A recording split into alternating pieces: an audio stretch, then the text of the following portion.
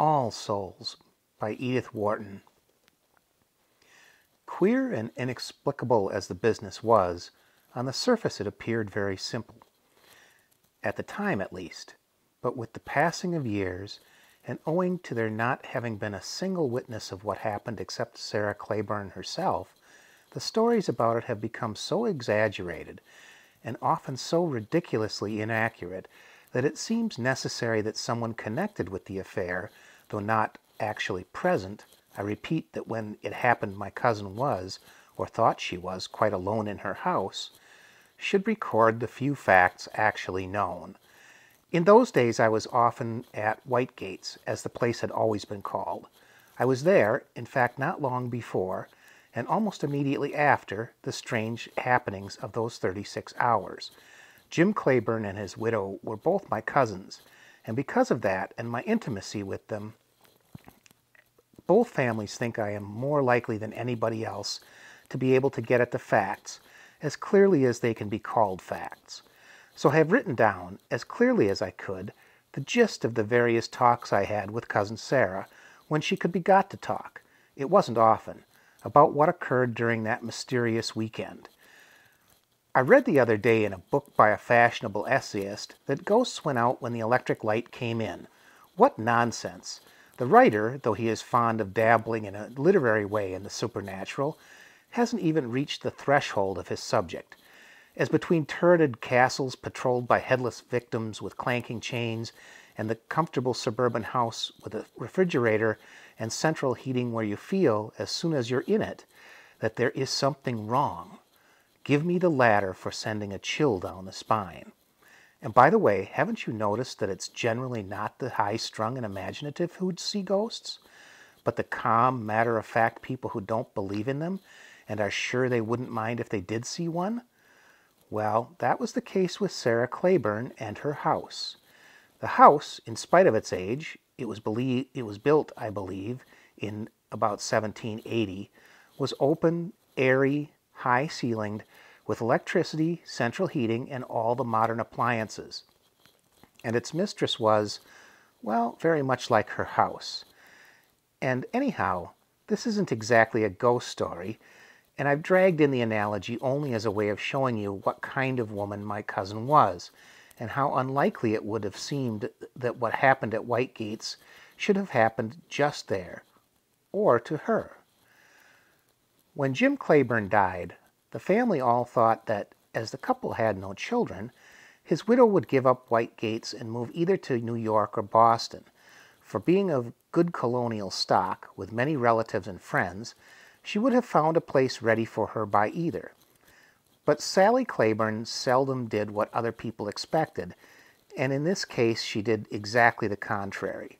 She stayed at Whitegates. What? Turn my back on the old house? Tear up all the family roots and go and hang myself up in a birdcage flat in one of those new skyscrapers in Lexington Avenue with a bunch of chickweed and cuttlefish to replace my good Connecticut mutton? No, thank you. Here I belong, and here I stay until my executors hand over the place to Jim's next of kin, that stupid fat Presley boy. Well, don't talk about him. But I tell you what, I'll keep him out of here as long as I can. And she did, for being still in the early 50s when her husband died, and a muscular, resolute figure of a woman, she was more than a match for that fat Presley boy, and attended his funeral a few years ago, in correct mourning, with a faint smile under her veil. Whitegates was a pleasant, hospitable-looking house on a height overlooking the stately windings of the Connecticut River, but it was 5 or 6 miles from Norrington, the nearest town, and its situation would certainly have seemed remote and lonely to modern servants. Luckily, however, Sarah Claiborne had inherited from her mother-in-law 2 or 3 old standbys who seemed as much of the part of the family tradition as the roof they lived under, and I never heard of her having any trouble in her domestic arrangements. The house, in the colonial days, had been 4 square, with 4 spacious rooms on the ground floor, an oak floor hall dividing them, the usual kitchen extension at the back, and a good attic under the roof. But Jim's grandparents, when interest in the colonial began to revive in the early 80s, had added 2 wings at right angles to the south front, so that the old circle before the front door became a grassy court, enclosed on 3 sides, with a big elm in the middle. Thus the house was turned into a roomy dwelling, in which the last 3 generations of Claibornes had exercised a large hospitality. But the architect had respected the character of the old house, and the enlargement made it more comfortable without lessening its simplicity. There was a lot of land about it, and Jim Claiborne, like his fathers before him, farmed it, not without profit, and played a considerable and respected part in state politics. The Claibornes were always spoken of as a good influence in the country, and the townspeople were glad when they learned that Sarah did not mean to desert the place. Though it must be lonely living up there atop the hill, they remarked as the days shortened and the first snow began to pile up under the quadruple row of elms along the common.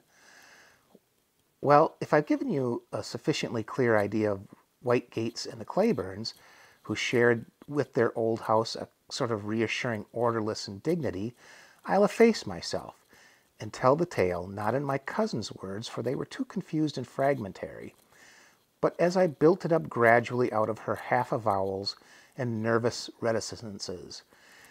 If the thing happened at all, and I must leave to you to be the judge to that, I think it must have happened in this way. The morning had been bitter, with a driving sleet, though it was only the last day of October, but after lunch a watery sun showed for a while through banked-up woolly clouds and tempted Sarah Claiborne out.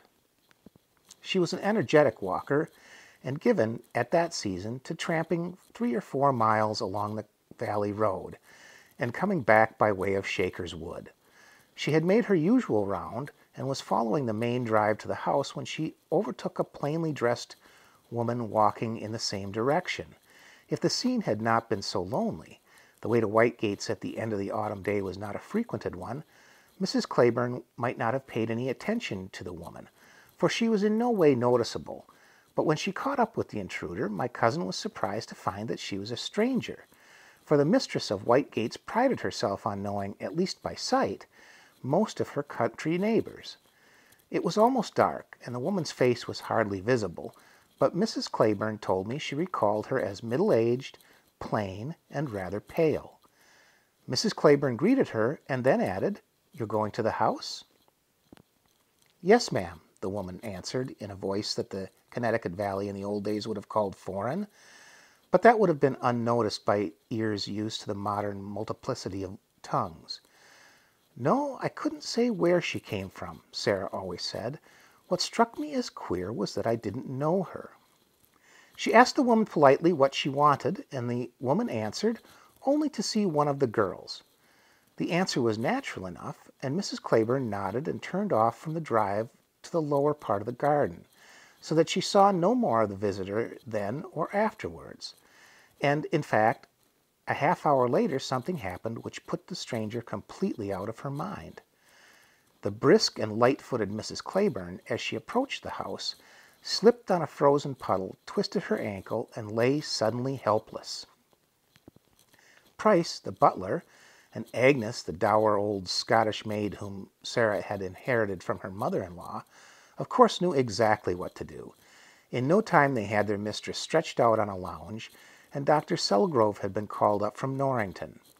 When he arrived, he ordered Mrs. Claiborne to bed, did the necessary examining and bandaging, and shook his head over her ankle, which he feared was fractured. He thought, however, that if she would swear not to get up, or even shift the position of her leg, he would spare her the discomfort of putting it in a plaster. Mrs. Claiborne agreed, the more promptly as the doctor warned her that any rash movement would prolong her immobility.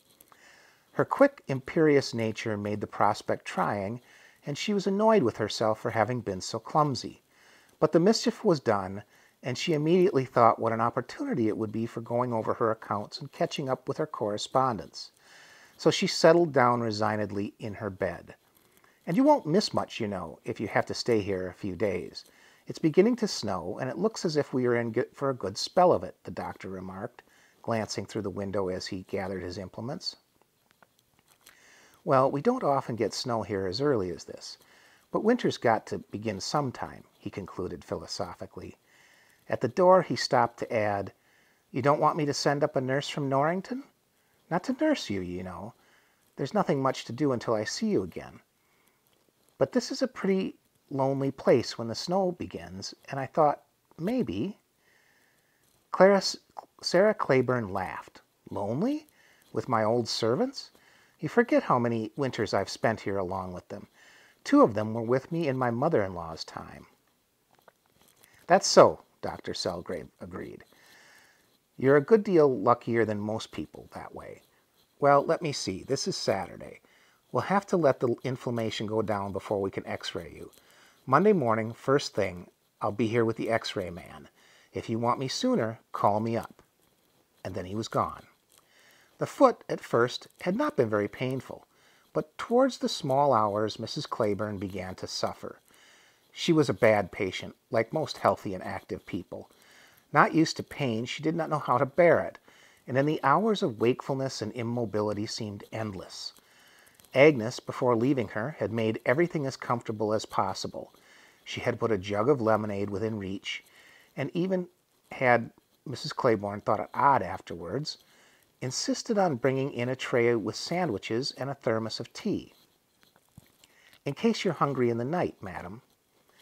"Thank you, but I'm never hungry in the night. And I certainly shan't be tonight, only thirsty. I think I'm feverish." "Well, there's the lemonade, madam."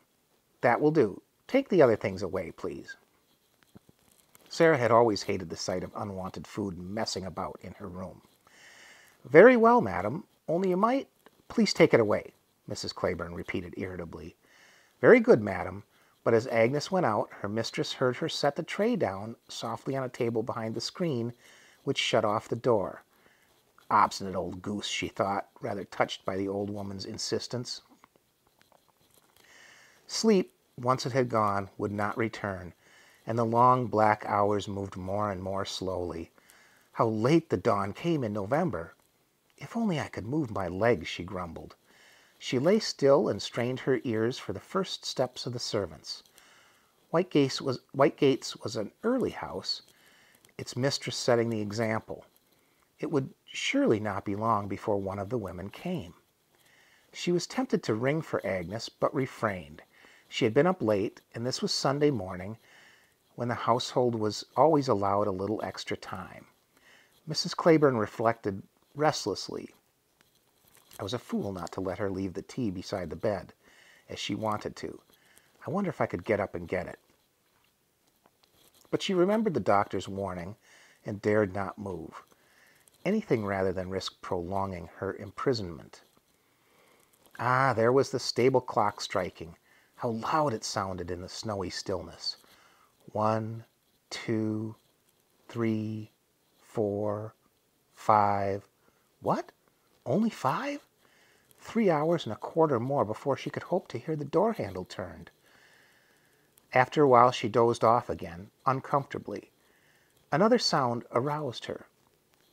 Again the stable clock.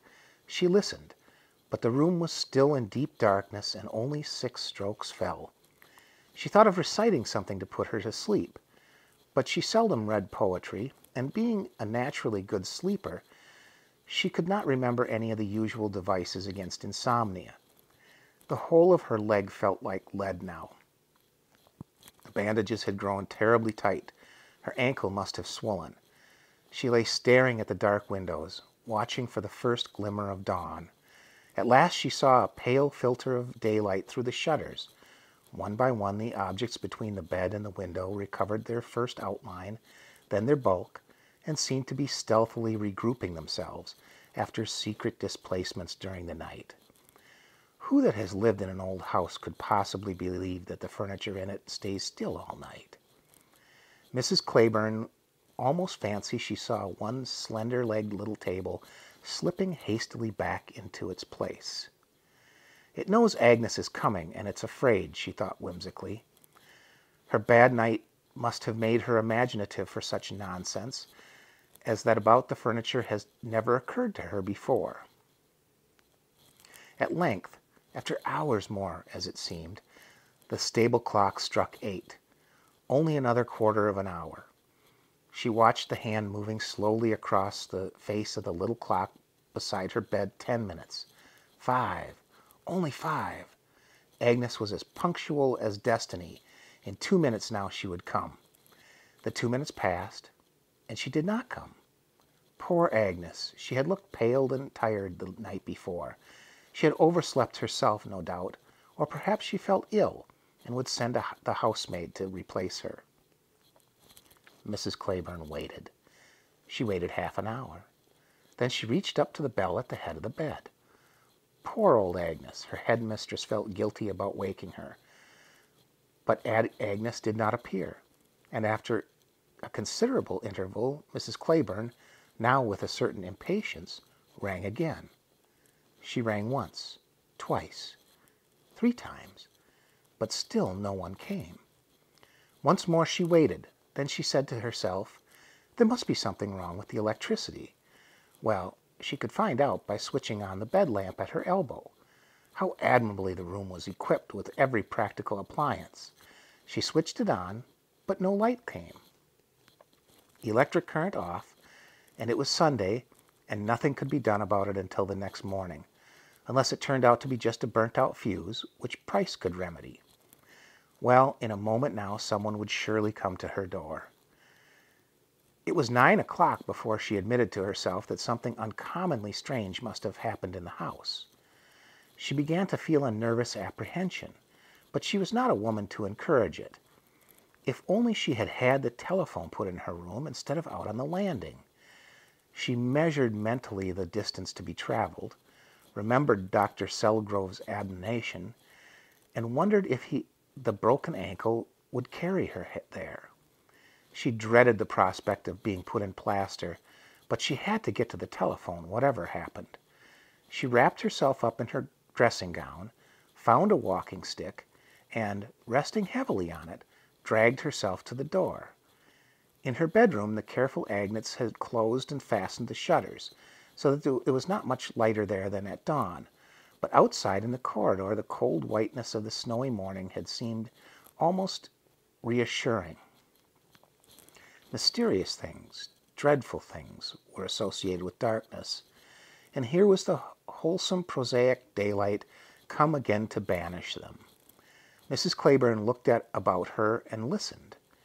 A deep nocturnal silence lay in that daylit house, in which 5 people were presumably coming and going about their work. It was certainly strange. She looked out of the window, hoping to see someone crossing the court or coming along the drive. But no one was in sight, and the snow seemed to have the place to itself. A regular, steady snow. It was still falling, with a business-like regularity, muffling the outside world in layers on layers of thick white velvet, and intensifying the silence within. A noiseless world, where people were so sure that absence of noise was what they wanted. Let them first try a noisy, lonely country house in a November snowstorm. She dragged herself along the passage to the telephone. When she unhooked the receiver, she noticed that her hand trembled. She rang up the pantry. No answer. She rang again. Silence. More silence. It seemed to be piling itself up like the snow on the roof and the gutters. Silence. How many people that she knew had any idea what silence was, and how loud it sounded when you really listened to it? Again she waited. Then she rang up Central. No answer. She tried 3 times. After that she tried the pantry again. The telephone was cut off then, like the electric current. Who was at work downstairs, isolating her thus from the world? Her heart began to hammer. Luckily there was a chair near the telephone, and she sat down to recover her strength. Or was it her courage? Agnes and the housemaid slept in the nearest wing. She would certainly get as far as that when she had pulled herself together. Had she the courage? Yes, of course she had. She had always been regarded as a plucky woman, and had so regarded herself. But this silence, it occurred to her that by looking from the window of a neighboring bathroom, she could see the kitchen chimney. There ought to be smoke coming from it at this hour, and if there were, she thought, she would be less afraid to go on. She got as far as the bathroom, and looking through the window saw that no smoke came from the chimney. Her sense of loneliness grew more acute. Whatever had happened downstairs must have happened before the morning's work had begun. The cook had not had time to light the fire. The other servants had not yet begun their rounds. She sank into the nearest chair, struggling against her fears. What next would she discover if she carried on her investigations? The pain in her ankle made progress difficult, but she was aware of it now only as an obstacle to haste. No matter what it cost her in physical suffering, she must find out what was happening downstairs, or had happened. But first she would go to the maid's room, and if that were empty, well, somehow she would have to get herself downstairs. She limped along the passage, and on the way steadied herself by resting her hand on a radiator. It was stone cold. Yet in that well-ordered house in winter, and the central heating, though damped down at night, was never allowed to go out, and by 8 in the morning a mellow warmth pervaded the rooms. The icy chill of the pipe startled her. It was the chauffeur who looked after the heating, so he too was involved in the mystery, whatever it was, as well as the house servants. But this only deepened the problem. At Agnes's door, Mrs. Claiborne paused and knocked. She expected no answer, and there was none. She opened the door and went in. The room was dark and very cold. She went to the window and flung back the shutters, and when she looked around slowly, vaguely apprehensive of what she might see. The room was empty, but what frightened her was not so much its emptiness as its air of scrupulous and undisturbed order. There was no sign of anyone having lately dressed in it, or undressed the night before, and the bed had not been slept in. Mrs. Claiborne leaned against the wall for a moment. Then she crossed the floor and opened the cupboard. That was where Agnes kept her dresses, and the dresses were there, neatly hanging in a row. On the shelf above were Agnes's few and unfashionable hats, rearrangements of her mistress's old ones. Mrs. Claiborne, who knew them all, looked at the shelf and saw that one was missing, and also was the warm winter coat she had given Agnes the previous winter. She was out then, had gone out, no doubt, the night before, since the bed was unslept in, and the dresser and the dressing and washing appliances untouched. Agnes, who never set foot out of the house after dark, who despised the movies as much as she did the wireless, and could never be persuaded that a little innocent amusement was a necessary element in life, had deserted the house on a snowy winter night, while her mistress lay upstairs, suffering and helpless. Why had she gone, and where had she gone?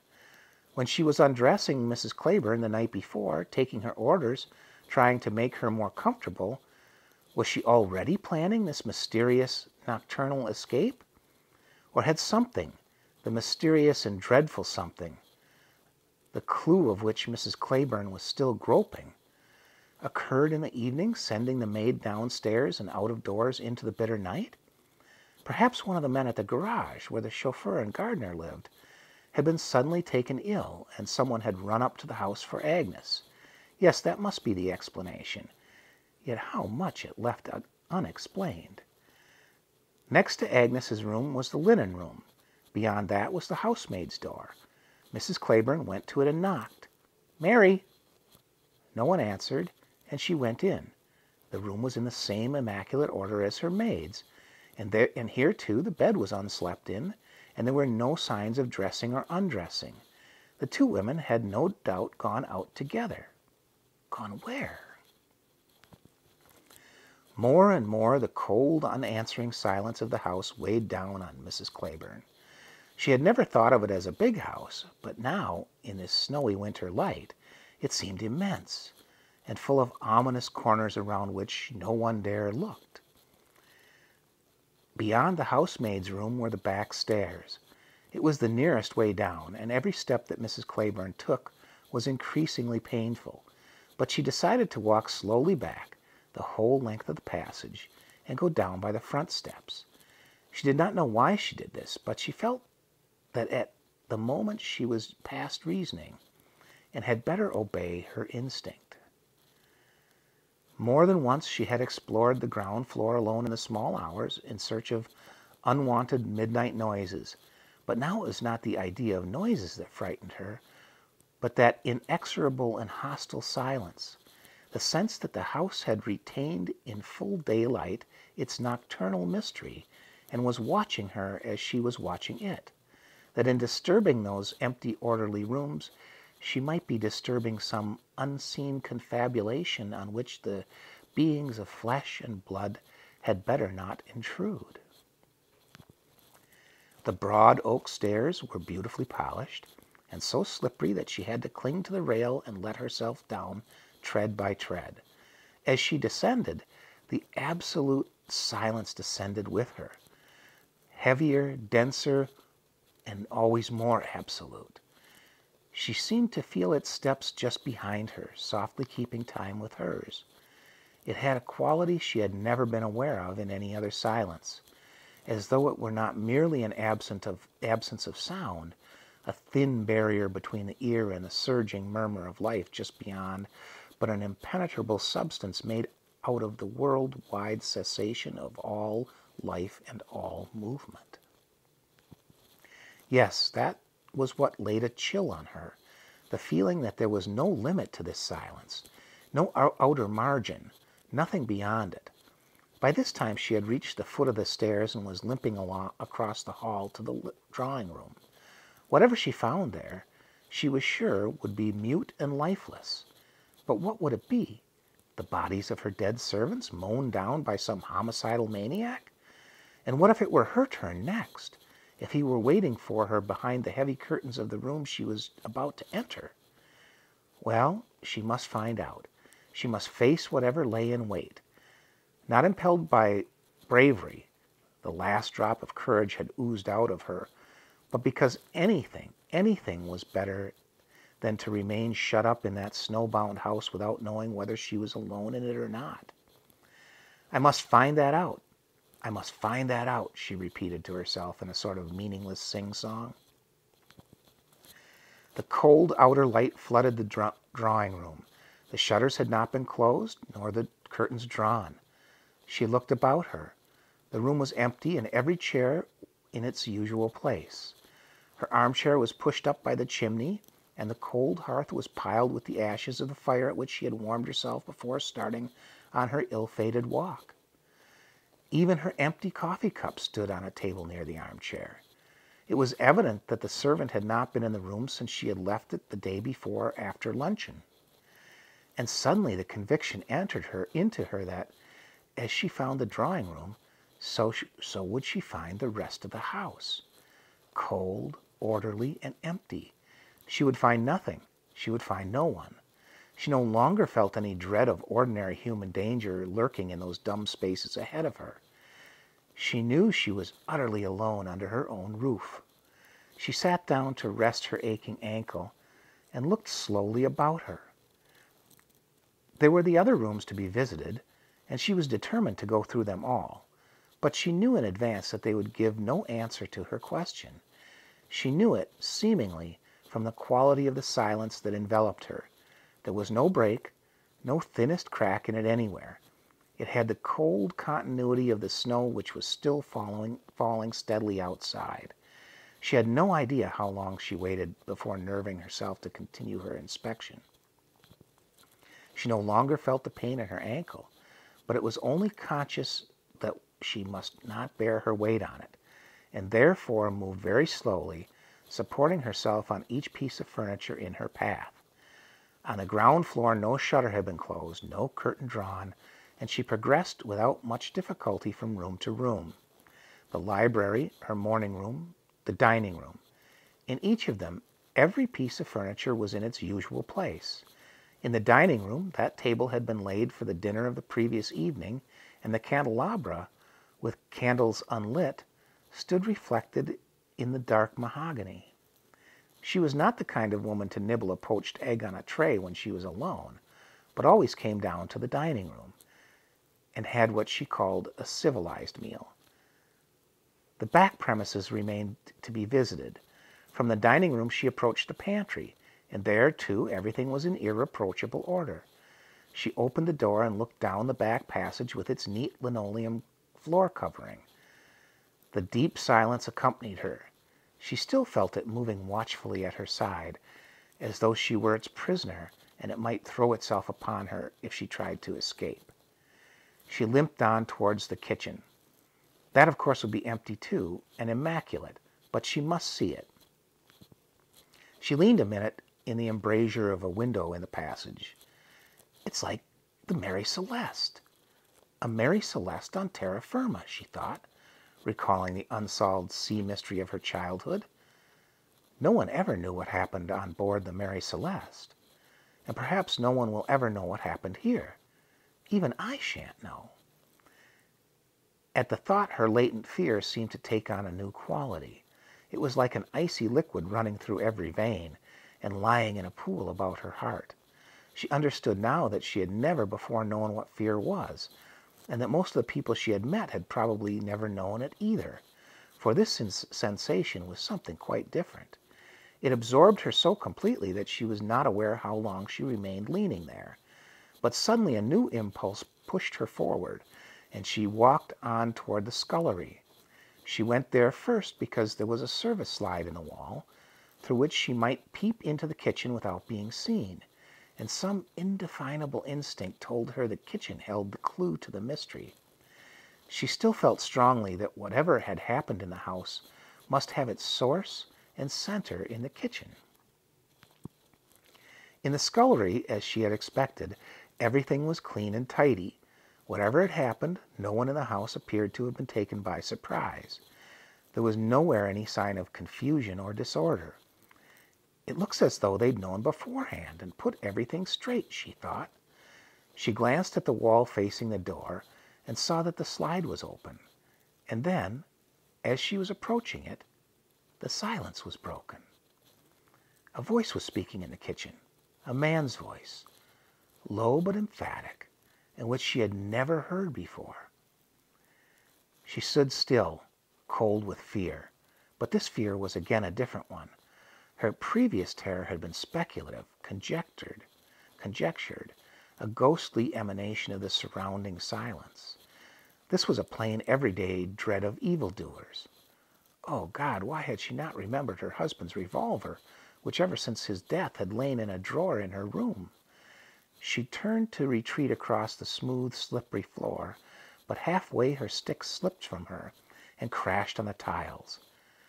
The noise seemed to echo on and on through the emptiness, and she stood still, aghast. Now that she had betrayed her presence, flight was useless. Whoever was beyond the kitchen door would be upon her in a second.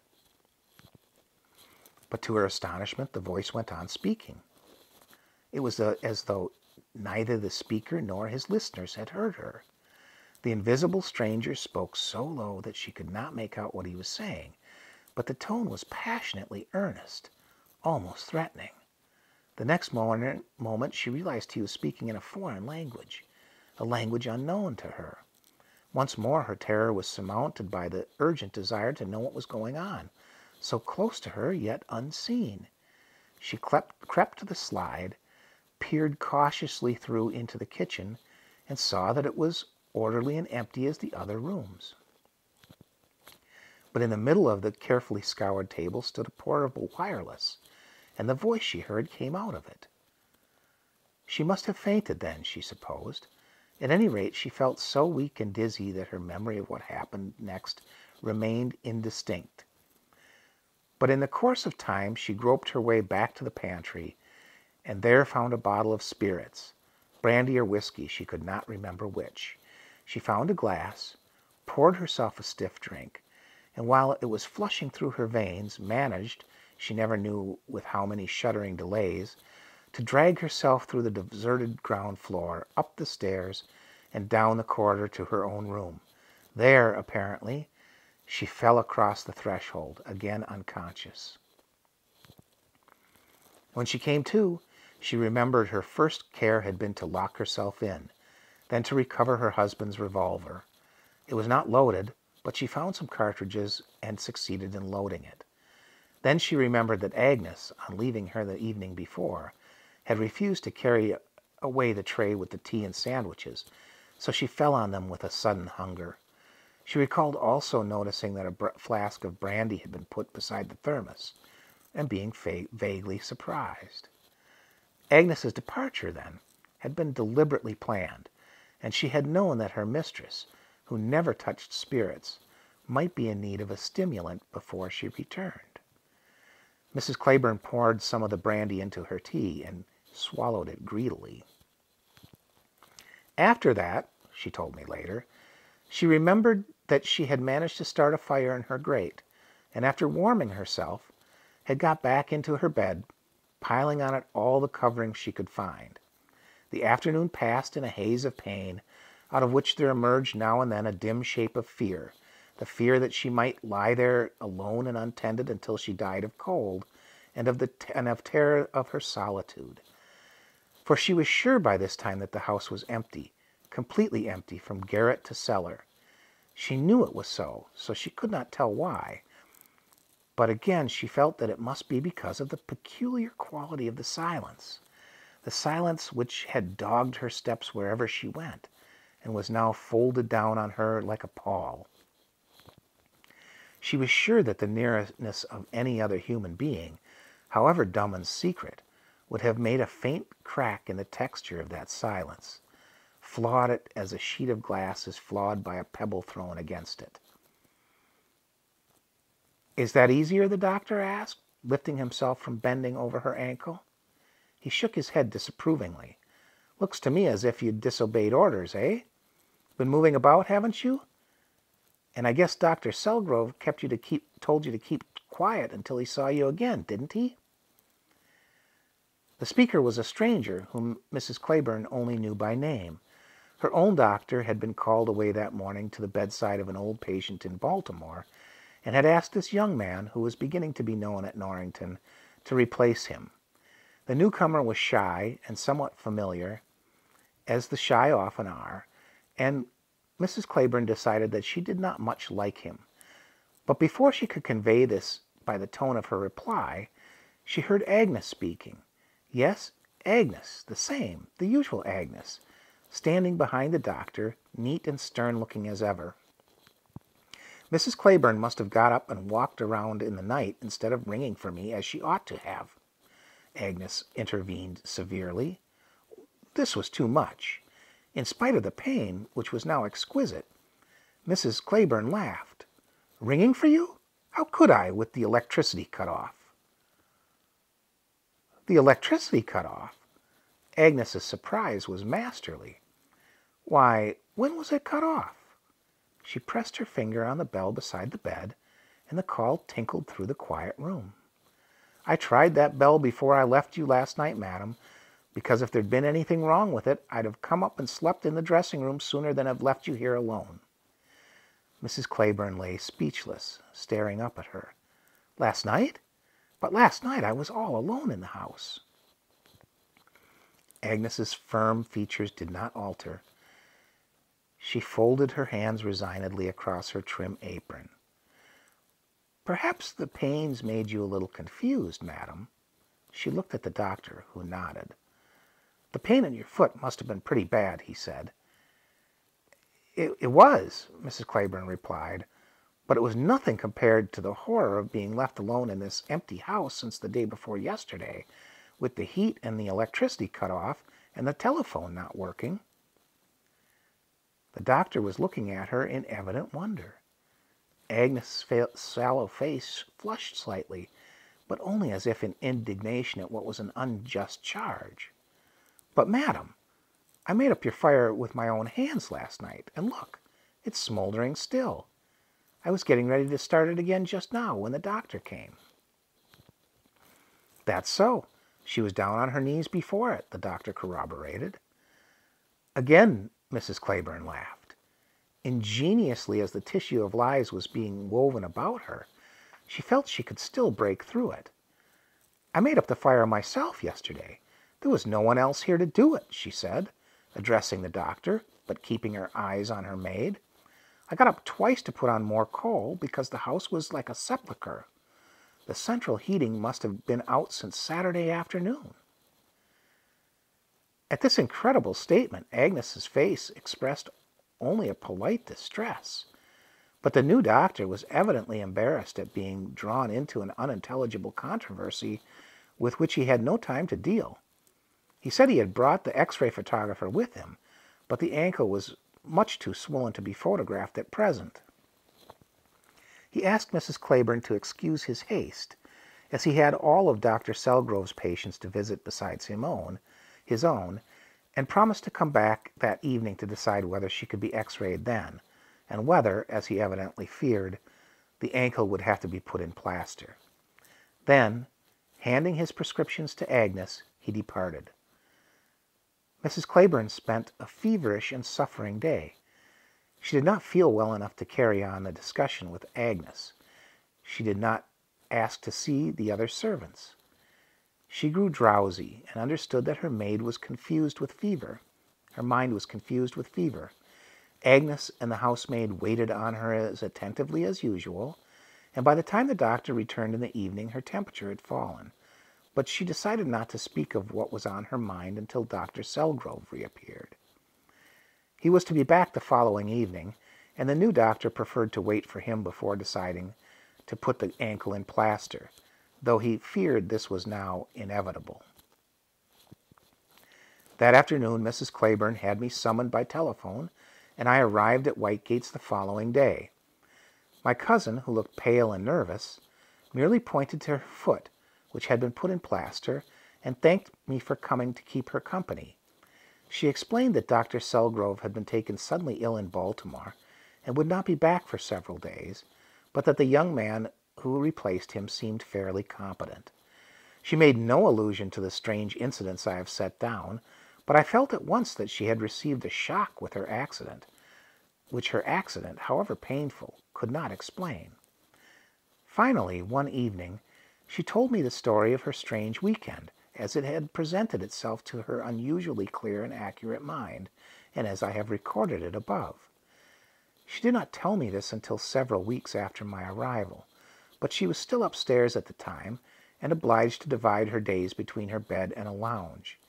During those endless intervening weeks, she told me she had thought the whole matter over, and though the events of the mysterious 36 hours were still vivid to her, they had already lost something of their haunting terror, and she had finally decided not to reopen the question with Agnes, or to touch on it in speaking to the other servants. Dr. Selgrove's illness had not only been serious but prolonged. He had not yet returned, and it was reported that as soon as he was well enough he would go on a West Indian cruise and not resume his practice in Norrington until the spring. Dr. Selgrove, as my cousin was perfectly aware, was the only person who could prove that 36 hours had elapsed between his visit and that of his successor, and the latter, a shy young man, burdened with the heavy additional practice suddenly thrown on his shoulders, told me, when I risked a little private talk with him, that in the haste of Dr. Selgrove's departure and the only instructions he had given Mrs. Claiborne were summed up in the brief memorandum: broken ankle, have X-rayed. Knowing my cousin's authoritative character, I was surprised at her decision not to speak to the servants of what had happened, but on thinking it over, I concluded she was right. They were all exactly as they had been before that unexplained episode: efficient, devoted, respectful, and respectable. She was dependent on them and felt at home with them, and she evidently preferred to put the whole matter out of her mind as far as she could. She was absolutely certain that something strange had happened in her house, and I was more than ever convinced that she had received a shock which the accident of the broken ankle was not sufficient to account for. But in the end I agreed that nothing was to be gained by cross-questioning the servants or the new doctor. I was at Whitegates off and on that winter, and during the following summer, when I went home to New York for good early in October, I left my cousin in her old health and spirits.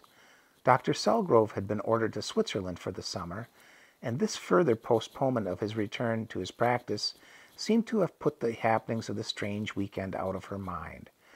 Her life was going on as peacefully and normally as usual, and I left her without anxiety, and indeed without a thought of the mystery, which was now nearly a year old.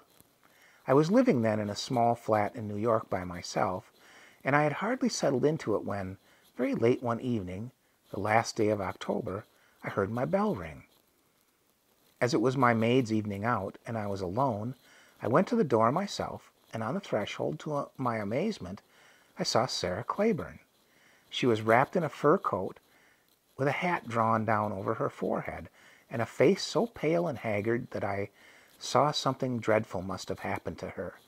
"Sarah," I gasped, not knowing what I was saying, "where in the world have you come from at this hour?" "From Whitegates. I missed the last train and came by car." She came in and sat on the bench near the door.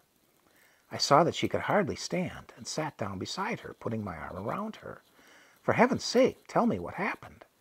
She looked at me without seeming to see me. "I phoned Nixon's and hired a car. It took me 5 hours and a quarter to get here." She looked about her. "Can you take me in for the night? I've left my luggage downstairs." "For as many nights as you like. But you look so ill." She shook her head. "No, I'm not ill. I'm only frightened, deathly frightened," she repeated in a whisper. Her voice was so strange, and the hands I was pressing between my own were so cold, that I drew her to her feet and led her straight away to my little guest room. My flat was in an old-fashioned building, not many stories high, and I was on more human terms with the staff than is possible in one of the modern babbles. I telephoned down to have my cousin's bags brought up, and meanwhile I filled a hot water bottle, warmed the bed, and got her into it as quickly as I could. I have never seen her as unquestioning and submissive, and that alarmed me even more than her pallor. She was not a woman to let herself be undressed and put into bed like a baby, but she submitted without a word, as though aware that she had reached the end of her tether. "It's good to be here," she said in a quieter tone, as I tucked her up and smoothed the pillows. "Don't leave me yet, will you? Not just yet." "I'm not going to leave you for more than a minute, just to get you a cup of tea," I reassured her, and she lay still. I left the door open so that she could hear me stirring about in the little pantry across the passage, and then I brought her the tea, and she swallowed it gratefully, and a little color came into her face. I sat with her in silence for some time, but at last she began, "You see, it's exactly a year." I should have preferred to have her put off until the next morning whatever she had to tell me, but I saw from her burning eyes that she was determined to rid her mind of what was burdening it, and that until she had done so it would be useless to proffer the sleeping draught I had already. "A year since what?" I asked stupidly, not yet associating her precipitate arrival with the mysterious occurrences of the previous year at Whitegates. She looked at me in surprise. "A year since I met that woman. Do you remember, the strange woman who was coming up the drive the afternoon when I broke my ankle? I didn't think of it at the time, but it was on All Souls' Eve that I met her." "Yes," I said. I remembered that it was. "Well, this is All Souls' Eve, isn't it? I'm not as good as you are on church dates, but I thought it was." "Yes, this is All Souls' Eve." "I thought so. Well, this afternoon I went out for my usual walk. I had been writing letters and paying bills, and didn't start until late, not until it was nearly dusk. But it was a lovely, clear evening. As I got near the gate, there was a woman coming in, the same woman, going towards the house." I pressed my cousin's hand, which was hot and feverish now. "If it was dusk, could you be perfectly sure it was the same woman?" I asked. "Oh, perfectly sure. The evening was so clear. I knew it was her, and she knew me, and I could see that she was angry at meeting me. I stopped her and asked, 'Where are you going?' just as I had asked her the year before. And she said, in the same queer, foreign voice, 'Only to see one of the girls,' as she had said before." Then I felt angry all of a sudden, and I said, "You shan't set foot in my house again. Do you hear me? I order you to leave." And she laughed. Yes, she laughed. very low but distinctly. By that time it had gotten quite dark, as if a sudden storm was sweeping up over the sky, so that though she was so near to me, I could hardly see her. We were standing by the clump of hemlocks at the turn of the drive, and as I went up to her, furious at her impertinence, she passed behind the hemlocks, and when I followed her, she wasn't there. No, I swear to you, she wasn't there. And in the darkness, I hurried back to the house, afraid that she would slip by me and get there first. And the queer thing is that as I reached the door, the black cloud vanished, and there was the transparent twilight again. In the house, everything seemed as usual, and the servants were busy about their work. But I couldn't get it out of my head that the woman, under the shadow of that cloud, had somehow got there before me. She paused for breath, then began again. In the hall, I stopped at the telephone and rang up Nixon, and told him to send me a car at once to go to New York, with a man he knew to drive me. And Nixon came with the car himself. Her head sank back on the pillow, and she looked at me like a frightened child. "It was good of Nixon," she said. "Yes, it was very good of him. But when they saw you leaving, the servants, I mean." "Well, when I got upstairs to my room, I rang for Agnes. She came, looking just as cool and quiet as usual. When I told her I was starting for New York in half an hour, I said it was on account of the sudden business call. Well, then her presence of mind failed her for the first time. She forgot to look surprised. She even forgot to make an objection, and you know what an objector Agnes is. And as I watched her, I could see a little secret spark of relief in her eyes, though she was so on her guard. And she just said, 'Very well, madam,' and asked me what I wanted to take with me, just as if I were in the habit of dashing off to New York after dark on an autumn night to meet a business engagement. No, she made a mistake not showing any surprise, and not even to ask me why I didn't take my own car. And after losing her head in that way frightened me more than anything else, for I saw she was so thankful. I was going that she hardly dared to speak, for fear she should betray herself or I should change my mind."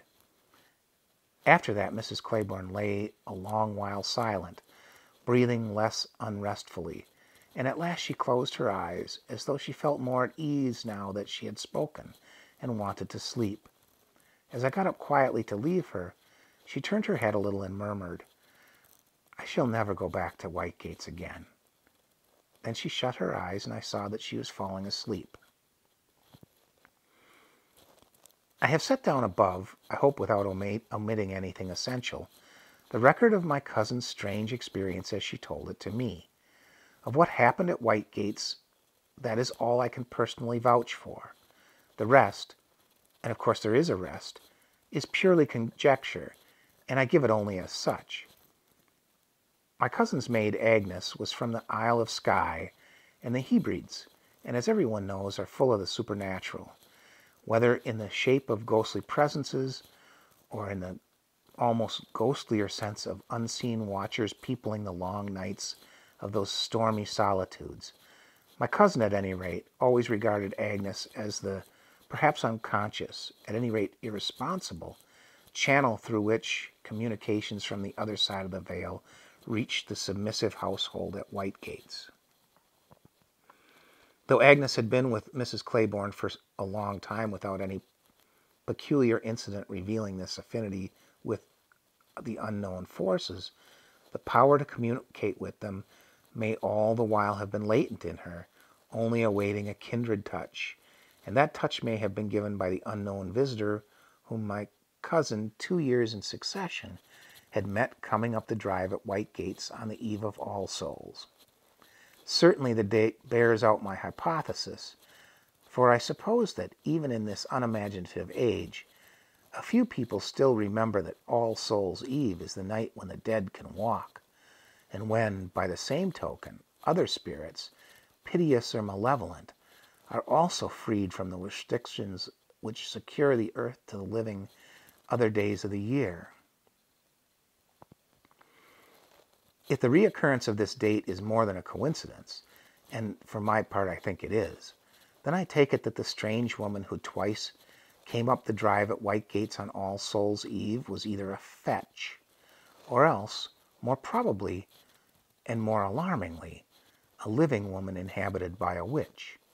The history of witchcraft, as is well known, abounds in such cases, and such a messenger might well have been delegated by the powers who rule in these matters to summon Agnes and her fellow servants to a midnight coven in some neighboring solitude, to learn what happens at covens, and the reason of this irresistible fascination they exercise over the timorous and superstitious. One need only address oneself to the immense body of literature dealing with these mysterious rites. Anyone who has once felt the faintest curiosity to assist at a coven apparently soon finds the curiosity increased to desire, the desire to an uncontrollable longing, which, when the opportunity presents itself, breaks down all inhibitions. For those who have once taken part in a coven will move heaven and earth to take part again. Such is my conjectural explanation of the strange happenings at White Gates. My cousin always said she could not believe that incidents which might fit into the desolate landscape of the Hebrides would occur in such a cheerful and populous Connecticut valley. But if she did not believe, she at least feared. Such moral paradoxes are not uncommon. And though she insisted that there must be some natural explanation of the mystery, she never returned to investigate it. No, no, she said with a little shiver whenever I touched on the subject of her going back to White Gates. I don't ever want to risk seeing that woman again. And she never went back. The end.